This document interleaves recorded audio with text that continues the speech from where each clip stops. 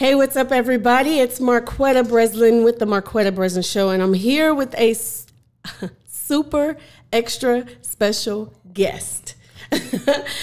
Some of you may know him as What Lace on Instagram, but others may know him as Germaine. He is a master wig maker, incredible hairstylist, and we just so happen to live in the same city. My goodness. So I reached out to you a couple months ago before we changed, the concept of the podcast and all that.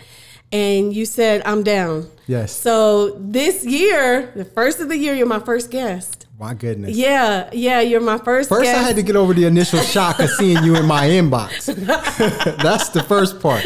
You are just an amazing person. Thank you so much. You are an amazing entity in this industry. Thank you And very much. I'm totally honored to be in your presence today. Thank you. How did this happen? I don't know. I always amazing. say God is amazing. God is amazing, Yes. my sister. What an honor for me. Thank you. Thank you so much. Yes, indeed. So let's talk about how you got started in the beauty industry as a whole. Like, where did you always have a love for the beauty industry, or what prompted you? Hair. It's always. It's so funny. I'm 43. I'm not ashamed to say it. 43 years old. And hair for me goes back as far as I can remember as like about 6 years old. Wow. I was cutting hair. I'm not ashamed to say it. I wasn't playing with the dolls. I got you. But the hair. It was the hair that you were drawn to. It was the hair. Yeah. And that goes back like to 6. I can remember 6. I had a cousin that we were very close in age. She was female, I was male. And she had a head full of hair. And I was always somewhere braiding her hair up at night. Like 7 years old, my grandmom would tell her to go let Germaine braid your hair up so you can go to bed or whatnot. So how did you learn to braid? I had cousins around that. Okay, back in the days. I had cousins. We would wear, when the summer came, we'd wear the cornrows, go swimming. So I was around braiders, and I couldn't cornrow back then, but I could do a 3-strand twist, A mean one. I could part that hair in 4 sections and give you 3-strand, a plait like that. So I was pretty good with the plait at 7. Wow. And, my grandma she was one of the ones that first saw that, my dad's mom. Wow. Really. And it was like top secret for me, because back then it was like boys didn't. Yeah. We were out you were running the streets, and, I would go to my grandma's house. She'd watch me, and we called it the back room.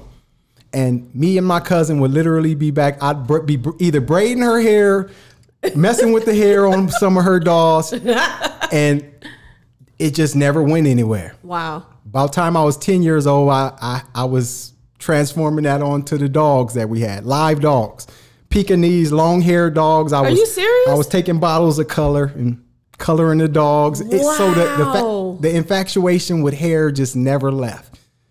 And 18, right after about 3 weeks of JC, I was just like, that's not for me.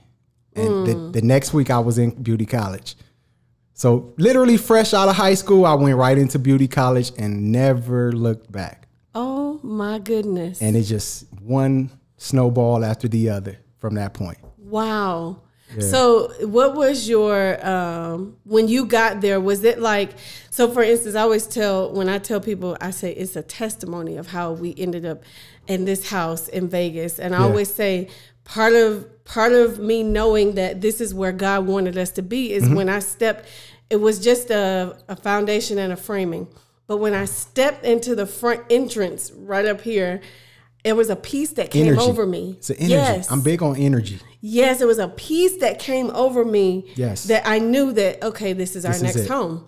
So did you have one of those types of feelings when it came to hair, when you were in beauty school, where you're just like, this is home. I can't imagine myself doing anything else. Yeah, there was some areas in the beauty college schooling days that was kind of challenging for me, because all I wanted, that's for all of us. All I wanted to do was hair. And when I enrolled and I learned that we had to learn the muscles and the structures of the bones, and I was just like, I don't want to do this. This ain't what I signed up for. My passion for hair made me learn that too. I was like, if I got to learn the structure, I'm going to have to learn it too, because I wanted to do that, just that intently. Wow. And, Yeah. Yeah, so Still, I might not be the best with figuring out. I do know some, you know, some structures of the bones, but oh yeah, I don't remember hair any was of it. always Oh, I know the occipital, the nape. Well, I remember the occipital bone and all of that stuff, but and it got all into the hands and and then the sweat glands and sebaceous glands. And I remember all of that. That was my challenge with hair. Other than that, I knew that everything else was for me. Now, where did you grow up? I didn't ask you. I'm actually from Compton, California. Hey. Yeah, I didn't completely spend most of my life there. I've been in the Valley a little bit and been in Los Angeles some, but roughly Compton was where it all started. When I was at my grandmom's house, that was Los Angeles though. Those days when we were back in the back room doing the plats and all that, that was Los Angeles, California. Oh, wow. Yeah. So you went to beauty school when you were fresh out of high school. Yes. Where was your first place? Where did you work at first? Wow. The first place I worked at, I tried a couple of salons when I first got out, and none of them really felt good. And I was the type of stylist, like, that's big. I would come in one day, and like you just explained with your house, if I didn't feel that energy, the next day I literally was coming back in, taking everything out that I had brought in. And I remember that was one of the salons that was an experience at one of the first salons. The second salon, I think I might have stayed a couple of months, and then I went into a mall. That was my third salon out of beauty college, and I ended up staying in that mall almost about 15 years. Really? Carson Mall. Wow. I was the press king. I mean, literally, I was silk pressing. That's what you were silk before the king. wigs, before the sew-ins. I pressed hair, did haircuts, and for about 10 to 15 years. And I loved that. I didn't even know the wigs was coming. You couldn't even told me at that time that the wigs was down the road. So how did that happen? How did the wigs happen? From the press, I actually started. It was some couple of stylists that were in the salon that were weaving at the time, and that drew my attention. Yeah, I'm like, whoa, okay, that's a bigger ticket. It looks amazing when it's done. Like, oh, you can really create the creative edge. Drew me into sew-ins. I'm like, you can really kind of, take a woman and do some transformational things with a sew-in. So I went from the press to the sew-ins, and literally I'm still in the mall at that time. And the sew-ins was really where I kind of evolved into the wigs. The next phase. Yeah, because it's the natural progression. Yeah. So, and that was, I sewed in for maybe, 7, 8 good years. Wow. Before one day, and I was like doing the full weaves. I was working with the closures and all that stuff. Like, and I wasn't ventilating at the time. And one day a client brought in a closure, and it, that infamous ball spot that's missing. She had that. Yes. She had that on her closure, and I'm like, I gotta find somebody to fix this. This is a good closure. Let's find somebody to fix it rather than throw it away. And I went into a place that I was buying my hair from at the time, Pure Virgin Hair Company. And I went in there and I showed the closure to the lady, and she's like, I would charge you more than it's worth to fix it. Really? And I'm backing out the salon. I'm like, okay, that's all right. I'm backing out the salon. Before I could get out the door, she says, but if you go to his and hers and get A, B, and C and come back, I'll show you how to fix it yourself. And it's like, I never thought about wig making a day in my life before that. And something just like a light went on. Oh, to be able to fix that. How cool would that be? Yeah. I went to his and hers, got A, B, and C, came back about 3 days later with everything she told me to get. And she was literally swamped with business at that day. I came back. I chose like the wrong time to come back. Like, she looked at me when I walked through the door like, not today. But she really quickly took the stuff out of my hand, took a strand of hair, did it really quickly. And I'm like, oh, wow. We can't get ventilation that fast. Not that fast. She did it again. I'm like, wow. I think about the third time, she was like, here it is. And I played like I got it. I was like, okay, I think I can do it. And I backed out of the salon and I went. She planted the seed. She planted the seed. So she probably thinks to this day when she sees like me, like I taught him that. But she planted the seed. Wow. It was literally about 6 months of just searching. I was I needed to figure out how that was done. It was 6 months of that. And I was looking at videos. I ran into Marquetta Breslin. I'm just like, I need to figure out how that is done. And I was at a trade show one day, and I don't even know the gentleman's name. He was sitting at one of the booths, a hair show, and he had a piece of yarn and a big piece of mesh. A piece of yarn, and he was just simulating the tie-in effects. And I had already had about 2 stages by that point. So seeing him go through the stages as slowly as he did, I hurried up and ran home and grabbed a piece of hair, grabbed that needle, and I think I tied my first knot that night. And you talking about inspiring at that time, inspirational. Wow. I never stopped tying. People were looking at me like, what in the heck are you doing? Because this like, was around what time frame was this? About 2010. About 2010. That was the year after I launched the first lace-wig training system. About 2010. So this was a long time ago where there was nothing. Nobody didn't even know what wigs were. I mean, lace wigs were. No, or they had that. Remember the hairline? That was just like. I think that even came after. Yes, it did. You're right. I think that was maybe about 2 years later. Even after where it was just a circle hairline. That was it. Oh my goodness! Looked like Planet of the Apes. Yes, there was no definition or anything to the hairline. I remember that. Yes, and literally, I would be in the salon practicing that little knot tying. My first project took me about 5 months to finish. Really? Yeah, I couldn't. Was it for someone? No, I'm gonna explain. I couldn't even find a person to do a mold on. Everybody was just like, not me, not today, not. So what I ended up doing was making a mold of my own head, put it on a block, and I literally worked on. And it wasn't even a full. You would have thought it was a full lace wig. It was just the crown and the hairline, and it literally took me about 5 months to finish that. Wow! But I never was like tired at that point. At any point, I was just like, "This is gonna look amazing when I finish it." And I bet it did. I have some pictures of it, and I'm critical. Like, I don't know. It makes a difference. I see those pictures of that first wig sometime, and I'm like, you had a long way to go, buddy. You had, I mean, the direction. I didn't know direction. I didn't know. No, I've seen I was just tying knots, and I was just and it wasn't bad.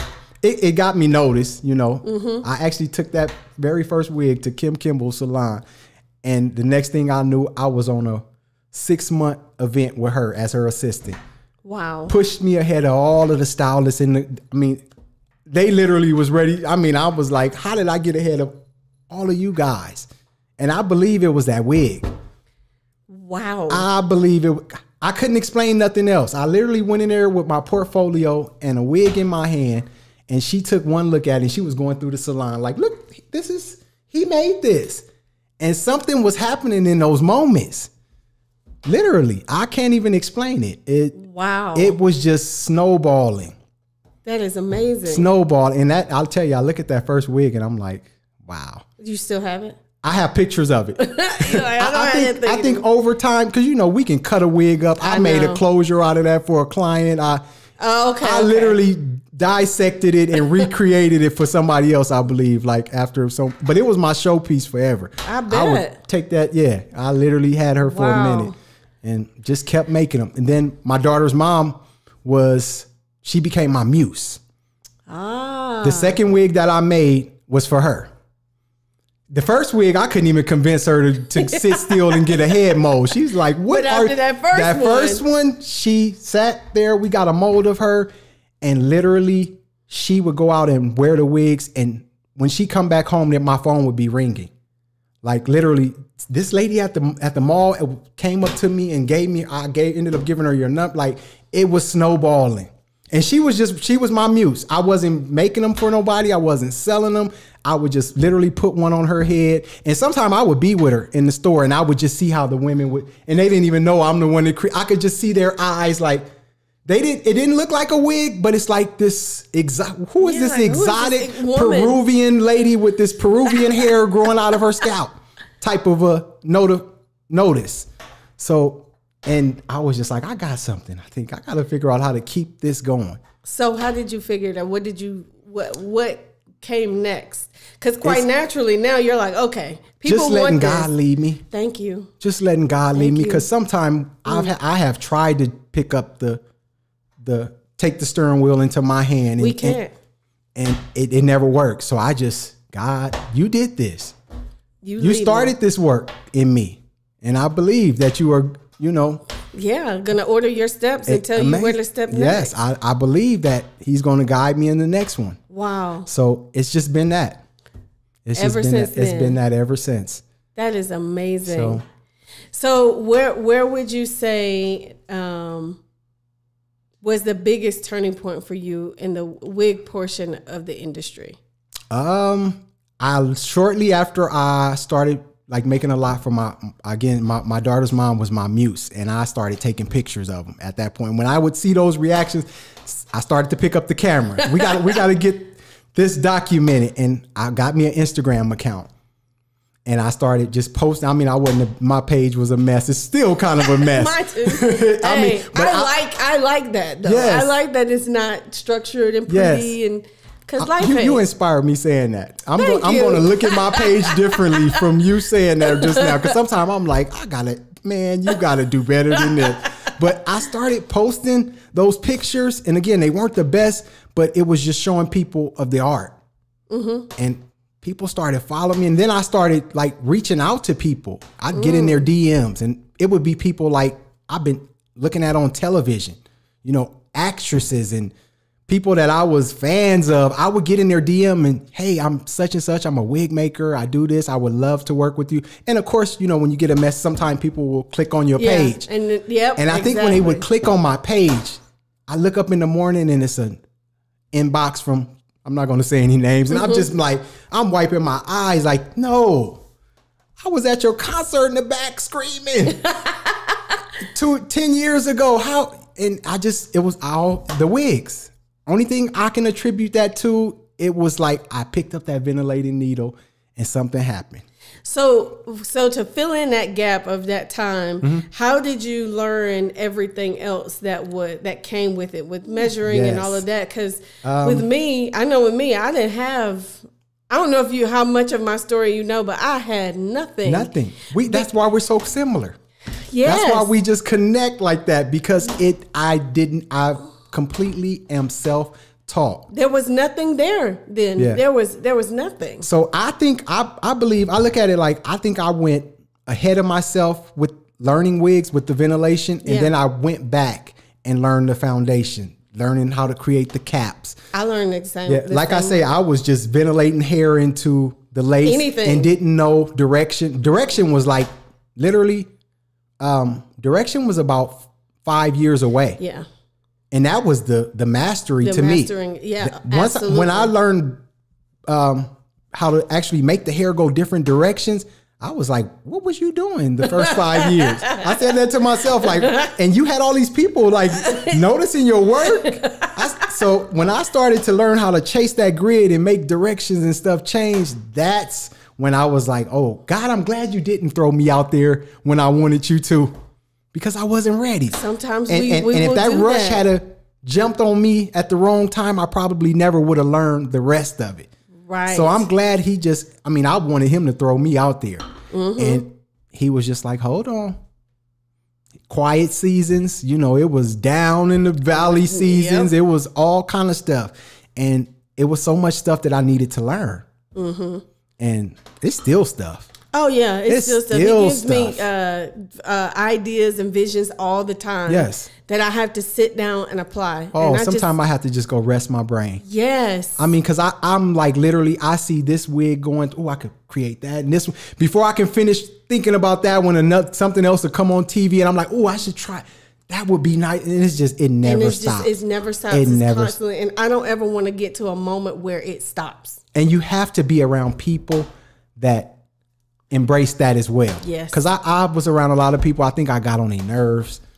I did. Because this world, when it took off, it had my full attention. I was like, what is this? First of all, I had never experienced anything like that. So when it took off, it had me. And if you weren't on board with me mentally, I'm sure I was the person that was like, yeah, I look up and I would be in if I wanted to get rid of somebody, pull out that block and start ventilating. And the whole room would clear out. Yeah, the whole room would clear out. So it was bittersweet, lonely. Yeah. They always say at the top is lonely. I know. So But it's okay. I love it. I do too. I love it. It actually is such an amazing skill. It'll bring the people back. It will. Yeah. And sometimes God has to filter people. Yes. And I tell people that all the time, that this skill is something, for one, that was not, it was actually about to be, I'm saying extinct for lack of better terms, but amen. It was out. It was on its way out. Amen. And I don't know, there was some sort of shift or something that happened, but I thank God for that, because now it's something that not only, yes, it's amazing to be able to make wigs for people, but the businesses that these women can have, and men that can have, when they don't have to, you know, just from learning this skill. This was a trade years ago that was passed down generations. Yes. And I want people to see it as what it is, because to me it is that. It is an art, it's a skill. It's just as skilled as making shoes, like a shoemaker. To me, it's so similar. Yes, indeed. It just so happens to be with hair. So true. I was reading an article that was actually documenting what happened. It said wig makers were very prominent. This article stated in the 60s. You know, actual ventilators that do what you and I do, and mass production came in and pretty much started to try to replicate what the authentic wig makers was doing, but it took off. Yeah, mass production took off because of course it was a bigger, and it was a better, faster way to get, and it just took the forefront. And now to see that the wig makers are coming back. That we are coming back to claim our territory. That part, because it belonged to the mass production for years. Yes, and now I feel like there is so much. Lord, don't attack me, y'all. They're gonna attack me because I talk about plucking a lot. But yes, to me, it takes a piece that could be here and brings it all the way down to here when it can. If the craftsmanship is right in the beginning, you don't have to worry about doing all of that. And the mindset, depreciating it. Yes. And the mindset of a lot of these stylists and people who don't want to do what we do is it takes too long. Yeah. Always hear that. Always. I've heard that for 10, 15 years. Yes, always. How do you do that to the point where it's like, are you trying to kill my spirit of doing this? Like, I understand you, but I love this. Yes. So I hear that a lot. Yeah, I do too. But my thought process is this: by the time a client buys a piece, gets them to pluck it or customize it, they've spent bleaching it and everything all of else. That. Yep. Yeah. They've spent the same amount that they could have spent with one wig doing it right the first time. Amen. And then another thing I want to add to that. Amen. Totally. Yes. They have a piece at that point that's not even as durable as something custom made. Yes. You got about 3 installs with that baby. That's it. Because for one, the direction, going back to the direction, a lot of this stuff that's mass produced, the direction of it, you're forcing it to go the opposite direction. And what forcing does? Cause shedding. Yes. You call it, as soon as you start to force that unit to go away, that hair was not tied in, you're probably going to make that area shed out fat. So that's why you see all the bald spots. Exactly. But when you take a unit and you make it the way that person wants it, that unit, if they don't it'll last forever. If they don't take a flat iron or, some curling irons and, just burn beat it to out. death, that I've had clients that have units almost as long as I've been ventilating. See? The same unit. The one that I made for my mom in the video, I still have. Yes. It's in immaculate condition. Beautiful. They will last you forever. So I love the black woman, and I hate to see how much money is being dumped in. They don't even realize it. How much money of their money is just being dumped. You buying another wig, you buying another one and another one. When you could have something that would just an investment that's what it is. Investment that would just keep paying you over and over and over. And sometimes they have to see it. I'm a big believer in. Yeah, that's true. You don't know until you see. Yeah. Yeah. Most of all my clients, I put custom wigs on. You couldn't pay them to go put, mass produce on. If you went and put a mass produced wig on them, they would instantly know the difference. Yeah, immediately. So if you don't know, then you don't know. Yeah, because we came from a generation where before the wigs, everybody wore bangs. If you had a full braid up and you had a sew-in, you had some kind of bangs. So we came from that my daughter busts up laughing when I tell her that. My daughter, It's so true, my though. daughter thinks that's the funniest thing. But I said that was the era we came from before we had a part. That's right. And we had a full braid up. All the hair was braided up, but now we got a part, and you can see some of our face. And so we've evolved. We actually accepted like a lower class of what that wig could be. That's just true. because we went from that bang to mass production. But if women knew if you had went from that bang to custom creation, you would never even think about mass production. You would never even anything. think about the middle. So, And the crazy thing is the terminologies now that have been adapted. And well, first of all, some of it is wrong, but the craze that we've been hearing about this HD lace. my goodness, don't even make me think about how I'm working on a piece for a client right now, and she specifically wanted. She's been hearing about. I want it, and I added a little bit on to the ticket, and you have to.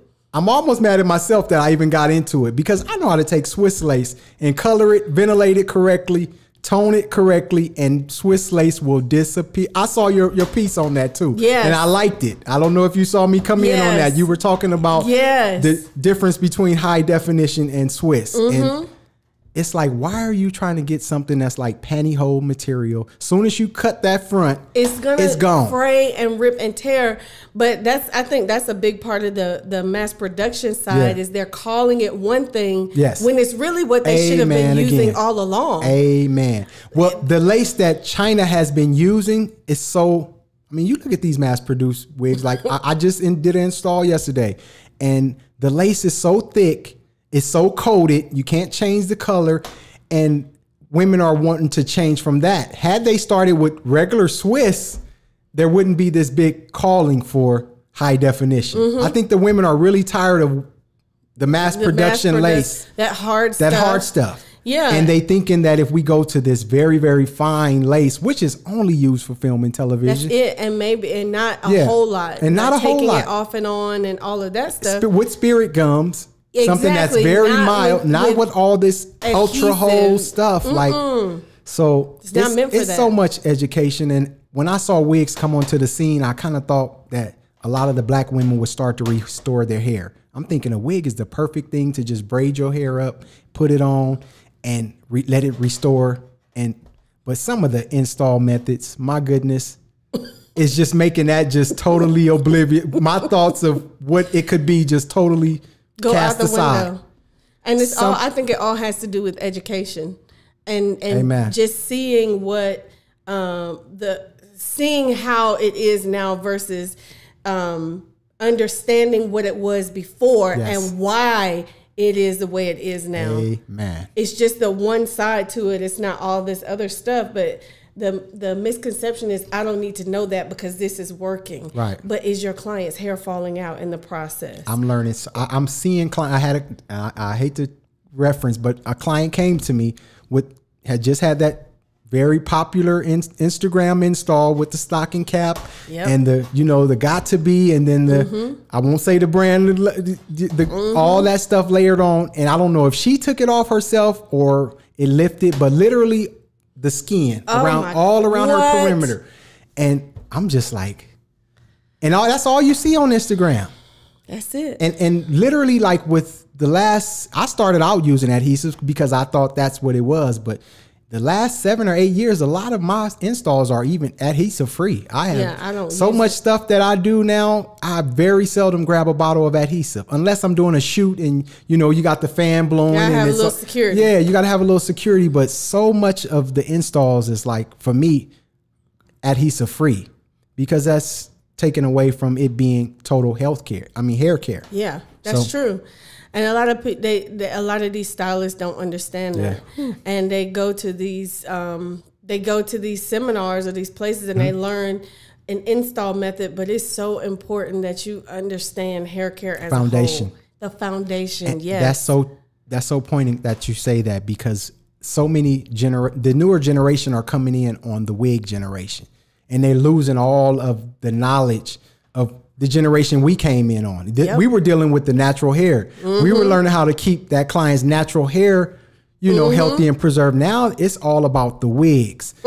And no thought of that client maybe someday wanting to wear their own hair. Nope. Making that client dependent on that service rather than it being a choice. Yeah. So that's true. I worry about our newer generations. I hope that they're getting that foundation about, you know, how to just make this something that's a trend. And then at the end of the day, if the client wants to wear their own hair, the edges are still, the edges are still intact. The density is still there. It's, yeah, I feel like that's a huge missing piece of the pie when it comes to that. And understanding, here's my other one, understanding the true structure of a wig. If you deconstruct it and understanding why it's constructed the way it is and the different modalities and methods of construction, so that you can choose the wig or to choose to make the piece that best suits your client for their needs. Yes. Because a lot of stylists are just getting these pieces and they don't understand, well, wait a minute, this particular type of cap might not work for this particular person. Amen. So it's a lot of that missing part of the education side of it. That is a really big deal. Yes, indeed. That is so true, because a lot of the caps, a lot of the clients I pretty much create for it, they always want to wear like it's a sew-in. So that changes my whole perception of how I go into creating. Of course, you don't want to use a whole lace cap for something, you know, that somebody's going to be stitching through. So you got to know, as you say, what personifies each client. Yes, exactly. That's really important. These educational moments, I say, are critical. Yeah. Because a lot of what we see is just like my daughter. She does makeup, and the first thing somebody asked her something. She said, "Oh, I'm not an Instagram makeup artist." It's so much misinformation. Yes, all you see is the end result. You don't see what or the filter. I was getting ready to say that filter. You take that filter off and run into that lady on the street, you're gonna see all of that lace. You're gonna see the outline of it. Yeah, everything. So we're a lot of the minds is being psyched. Yeah, I agree. Whereas custom, I always say you can, if you get a little close, you're gonna see something. Yeah. But custom gives you an illusion that literally people, the biggest compliment that I think I can remember of a client, of a lady on my wig, she said to my model, if I could have been standing on her head and I wouldn't have known she had a wig on. I think that's the biggest that blew me away more than anything has ever. Like, so custom, you can almost be standing on a person's head, and if it is installed right, they will never know. You tell a person you got a wig on, that's what's going to draw them to you, because they gave you credit for that being your hair. There you go. That's it. Yeah. Wow. So before we go, I ask most of my guests this question, and I think you're going to be okay with this question. How did you meet the Lord? Oh, wow. Actually, I grew up in church. My granddad was a deacon of the church. My grandmom was on the mother's board. And, so it was in you. I lost my mom at 10, and they just literally was like my parents after that. So they kept us in church, Sunday school. And really, you got to find him for yourself. So I think like really when I realized for myself that God was real, I was about 14 and I was living in the valley and I was away from my grandparents and, struggling with my mom being missing, from my life. And she was my everything. She passed away from leukemia. So about 14, wow. I was in high school. I think I was 10th grade. And one of my, my comrades in high school, I think he was in 11th grade. He did a Bible study, and I'm a writer too, so I'm actually writing this chapter in one of my really? My compilations. It's so poignant to me. Sorry, but he held a Bible study, and that first Bible study, it was at lunchtime. He asked everybody in the room to fast. He said, "I want you all to fast from today till tomorrow." And the next day we came back in, everybody was groaning like I couldn't do it. And I think I was about the only one that went from that day to the next day, like fasting. And I think that was the changing point where God came in and started showing himself. from that fast. Like literally, he saw that I had the faith, I guess. And the obedience. The obedience, and he started to show himself. Literally, like to where you couldn't even think that was a coincidence. Wow. And 14. About 14. 14. And I think a lot of it was, you know, my mom was missing. Yeah. It was a big hole, so it was He space. filled that gap. Yeah, it was space for him to kind of, you know, when we got mom is God sometimes to some of us. You Tell me know, about I it. had her. I had her in my life, so I know mom is God to some of us. So I think, you know, that void was where he was able to really say, wow. Let me take you. Let That's me amazing. show you who I am. Wow. I was about 12 when I got baptized. Yes. But then it wasn't until I was older that I really, really said, okay, God is real. Because Yes. then there were times as growing up, both of my parents were on drugs. Crack dad. cocaine was My their dad. drug of choice. And it was me, and I have 2 younger brothers. So at 8 years old, I was mom and dad and sis and all of that. But they were functioning addicts, but they would go through these instances where things would be like really, they'll go on a binge. That's what I would call it. So there's a couple instances, and I've actually never shared this publicly until right now. Wow. But I feel led to. But there were a couple instances where it could have only been by the grace of God that we even made it out. So with my mom, I used to have to sleep on my car keys so that I could make sure I would have a way to go to school the next day. So this particular time, she was on a binge and she got my keys from underneath me. And I woke up that in the middle of the night, and I think that she was boiling some water on the stove or something. Well, the water had boiled completely out. It's probably, the pot had been sitting on the stove empty probably for 3 or 4 hours because our trailer was filled with smoke. And I realized, I'm waking up and I'm realizing I'm coughing. One brother is on the bunk bed above me, and the other one is in there on the couch. And we barely made it out in time. God's grace. It was God's grace that woke me up and got us out of there on time. And then there were other instances and things like that happened. It's like how you can't doubt him. I cannot. If you want to baffle me, I look at the people that see these types of things, and everybody, God shows himself to everybody in some kind of way. Yes. And then we go through that and we still question. I can't. That baffles me. I can't question. That baffles me. Like, you see his presence so much. Like, the next thing would just be for him to appear. Exactly. Where you're like, yeah, he's so in tune with what you're going on. Yes. With what's going on with you. Yes. So. And that was when I said, hindsight's 20/20. So I got angry at my parents after that and stayed angry probably until I left to go to the military, which was years later. And, but my getting angry with them and leaving forced them to get it together. Yes. And they finally got their lives together. My brothers were in a great Praise space, God. and Praise everything God. came together before before my mom went home to be with the Lord. And now we still, Dad's still here. He's been clean for years. Amazing relationship with his kid, with us. And so touching. My dad suffered with, cocaine abuse all of my life. Literally. Wow. I lost him a year ago, and I lost my grandparents a couple of months ago, both of them. They went 2 months apart. And my dad's story was he suffered from cocaine abuse. He was absentee for many years. And the last 2 years of his life, which were 2017.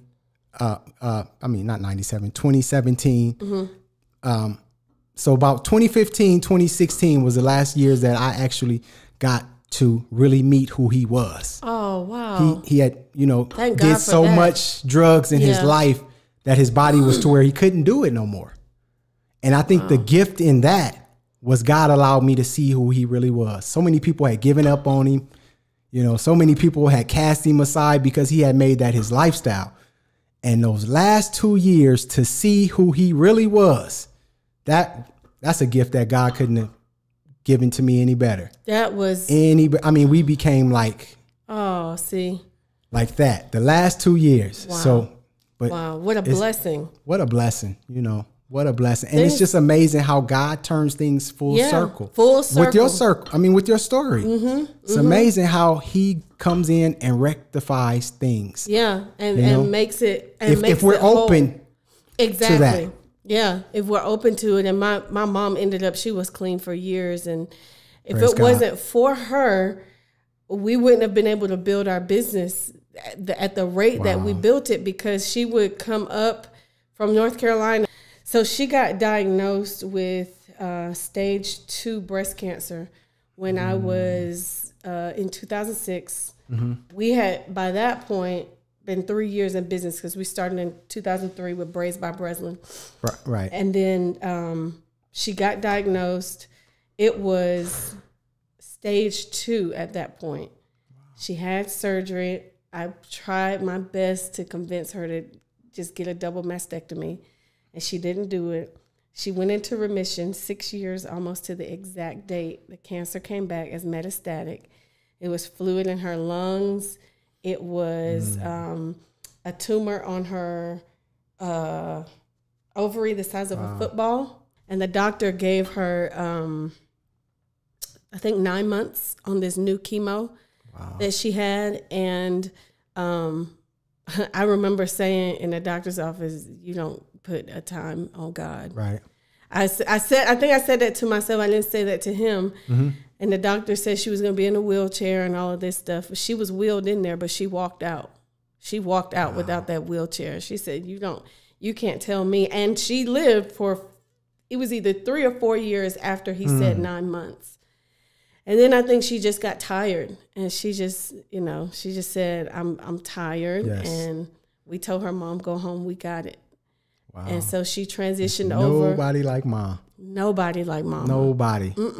Nobody. So she lived with us. She did her hospice care at our house. And as she was transitioning, her sister was there. Family came. So we were able to be with her when she made the transition over to be with God. It's beautiful. Thank you. It's so beautiful. Thank you. I was actually able to be there with both my grandparents' transition. See? They were at home. That's a blessing. Yeah. My grandmom went this past June. My granddad, I mean, the love must have been so strong. They were almost 72 years married. Oh, and he wow. passed 2 months to the date almost of her passing in August. Oh, my goodness. So, and I was at home again with both of them. So it's a bittersweet. It is bittersweet, yeah. And my mom, their daughter, she passed away on my 10th birthday. I lost my mom literally getting ready to go to Universal Studios. I think we were getting ready to plan for that morning. And she had suffered from leukemia, which is cancer of the blood pretty much. And she had battled that for about 6 years. And for some reason, her date that the Lord called her home was my birthday. So I think that did something too. That was powerful. Very powerful. Like literally that was powerful. And I think some of the things, either it kills you or it makes you stronger, incredibly stronger. What don't kill you will make you incredibly stronger. Because you can never prepare yourself for the death of a close loved one. No. A brother, sister, parents, children. You can't. It doesn't matter. Even though I knew Mom was transitioning when she took that last breath, I still wasn't prepared for it. You can never really prepare yourself for that. And being 10, I didn't even know a lot of it. Like they kept a lot of that from me. I knew she had leukemia, but I didn't know what all it was. I didn't know it was a 6 month date. A 6 year, prognosis given to her, her condition. I didn't know none of that. So like the last 7 days of her life is when I saw her deteriorate. Yeah. But so it was all of a sudden kind of, if you think of that's how it was with us too. But I thank God for that. Yeah. Because if I had seen Mom in the condition she was in before she was dying for an extended period of time, I think it would have bothered me a lot more than it did. But God allowed me, and I was sitting in the closet praying when we were still in South Carolina. Yeah. And I said, God, but I prayed for you to heal her. Why didn't you heal her? Why didn't you give us more time? And he said, Marquetta, I gave you 10 years with your mom. And I sat and I thought, and he's right. Every prayer that I prayed, he said, she shouldn't have made it out the first time. Right. But I answered just have your you prayers. Look back over. Yes. All of the graces and the mercies, the miracles. And I began to get immediately thankful for the time that I did have with her, because it was I didn't have to have that time. That was a gift. So I thank God that he allowed me to see how she was suffering. Yeah. I could see it, because before my mom was, she could be talking to you right now and you wouldn't know. And moms know how to not let you know what's going on with. Yes, we do. I had to become a parent my own self to learn, that we know how to mask stuff for our children's sake. Like, and she did, no matter how old I got, she still masked it. But then in that short little 3 days, I saw her suffer. And I said, okay, God, I understand what people mean when they say, it's okay, they're not suffering anymore. I said that about both my grandparents. Yes. Seeing their final days, I was like, okay. Yeah. I'm not gonna be okay with it, but I know it's a better place for them. Right. And you just don't want to see them suffering. Yep. So and that's real. That's very, and I think real. pretty much when I came to both of those decisions in my heart, it was a couple of days after that both of them transitioned. You try to hold on to them as much as you can, and you realize they're suffering. Yep. And once we let them go, then that's it. For me, it literally was a couple of days later, and they transitioned. Okay, yeah. gotcha. I mean, when I came to that point in my mind that this was too much, seeing them suffer like that, God, I'm ready for them. I'm ready for you to do what you have to do next. Yeah. And then it just happened. It just happens. Yeah. I mean, that's and then I say too, the biggest thing was, because even though I tried to prepare myself for it mentally, and I said, how am I going to get, my mom was, aside from my husband and my kids, the closest person to me. How on earth am I going to do this without you? Just And so you try to prepare yourself for it, although you can't. But at the end of the day, it was the grace of God and the support of my husband and the kids that pulled all the way through. Amen. And I came out, I think, better than I was before she passed away. Wow. But that was a definite I think journey. Their spirits somehow enhance our lives after they leave this earth. I do. Because some of the stuff I look at, like literally, like that I have like been exposed to, some of the great stuff, I'm like, it's not even happening to the average person. Is it because of what I went through? Is it some kind of spiritual compensation? Like it's no coincidence. I look at nothing as a coincidence. So I agree. I don't look at anything as a coincidence. We go through stuff, but it's compensated sometimes spiritually in a way that it might not make sense to us, but we get tenfold back. Oh, absolutely. Yeah, we get tenfold back after, the suffering and, the grieving passes. As long as we, I was saying this the other day to somebody, as long as we don't stay there too long. Yeah. Yeah. That's an important key too. My goodness. I literally grew up grieving. Like literally, I became a man that for 10 years old. Like, I grieved a lot. Yeah, I bet. I think I grieved until I had my baby, my daughter. She's 19 now.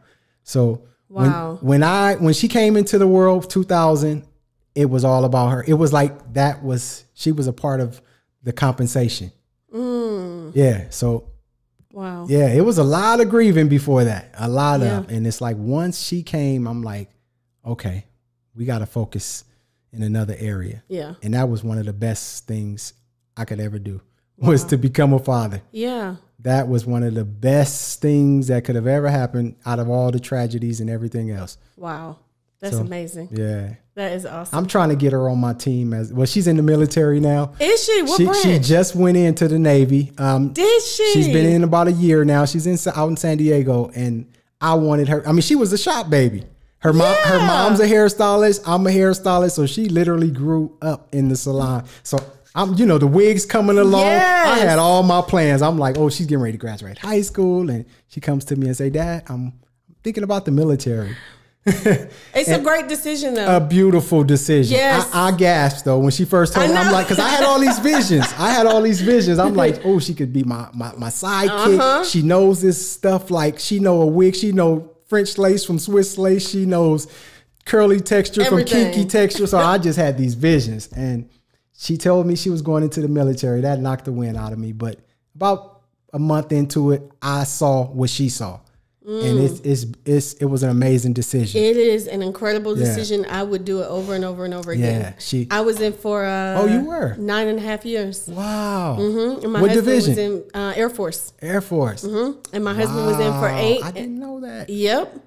So I would do it over and over and over again. It was when I fell back in love with hair. Yeah. So when I was in a part of my story that I didn't share, when I was in high school, I had the opportunity to go to cosmetology school. And I said no because why are we so in tune?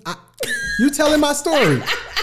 I thought that was, from 6 years old. Yeah. So I said, well, I don't know of any hairstylist that doesn't have to work a second job. Wow. So I don't want to do that because I had my brothers and I didn't know how things were going to go with my parents. And I was scared of what everybody was going to think. Really? That was my whole. I was in high school, Yeah. And it was just it was an ROP program. Yes. And a couple of the girls were in the ROP program. The school bus would come pick them up and take them and I was just like, I bet that's so cool. I wanted to do it so bad, but I said no. Wow. So I ended up going to the Air Force, which my family laughed at me. That's a whole nother. They laughed because I was too girly. They said, you are not going to the Air Force. Sounds like my daughter.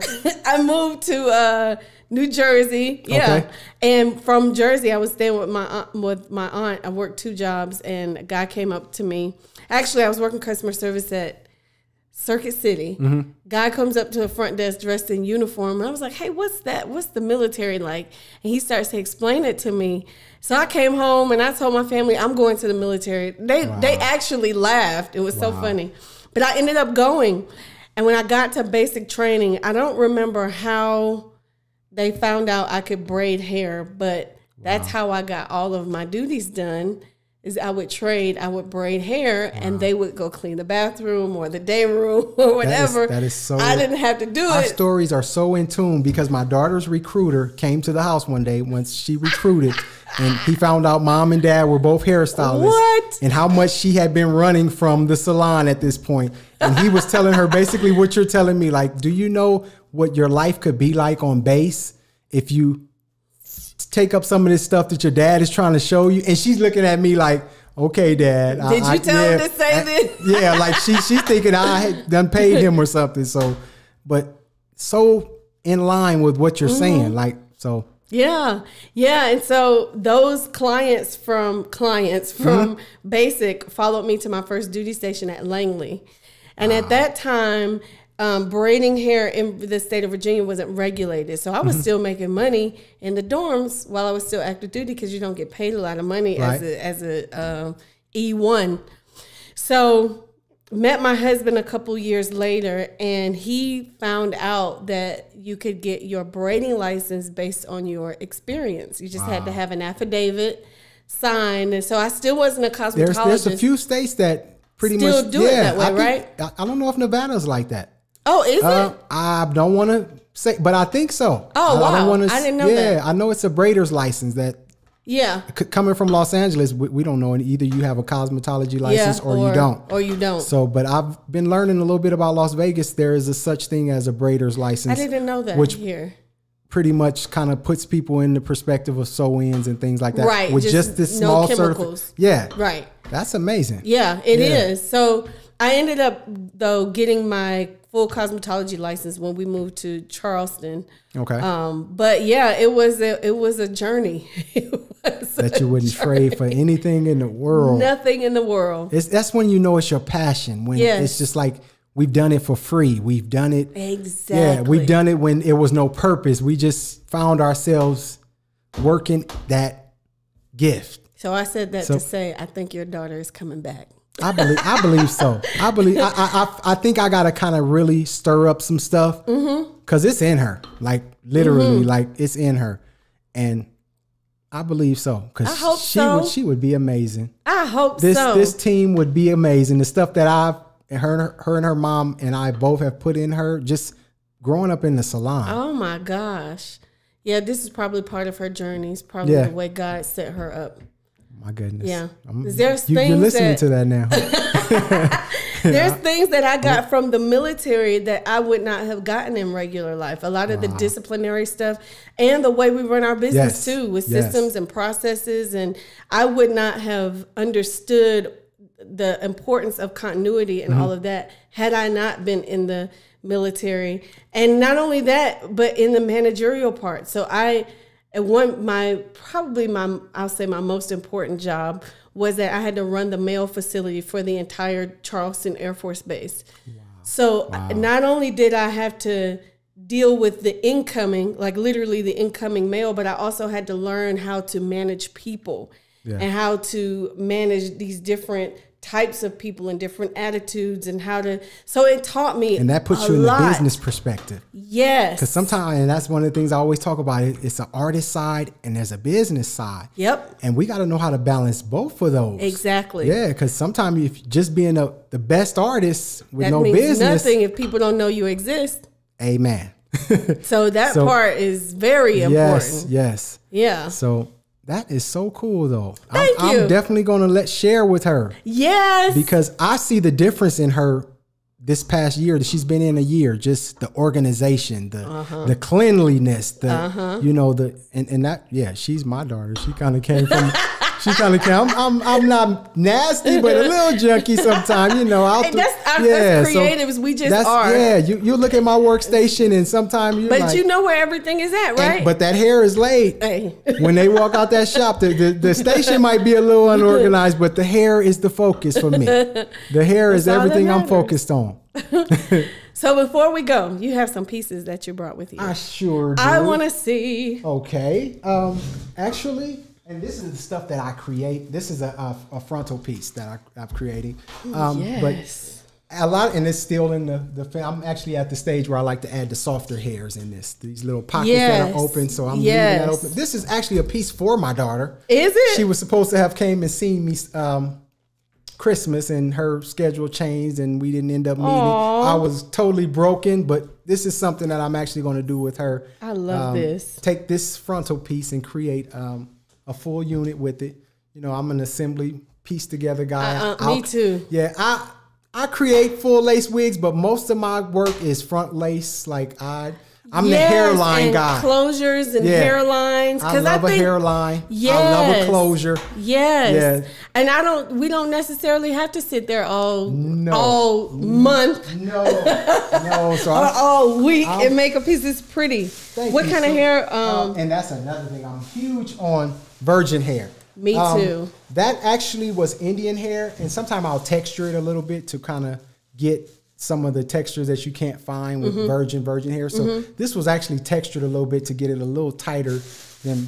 This is pretty. Yeah, it's very, very soft. God bless. Yeah, so I just want to show some of the hair. I actually love yes. This is some of my virgin hair. Oh my gosh. I wish y'all could feel this. I am a stickler about virgin hair. Like literally, like as much tediousness and meticulousness that goes into wig making, soft. I always say that only the best should be used to make it. If you're going to sit there and put that much time only into use a wig, the best. Only the best. Oh, this is so soft. And literally, this type of hair was just cut from a donor. Single donor, right? Single donor. The only thing they probably do to that hair, of course they do to that hair, is sanitize it. So it's no processing whatsoever.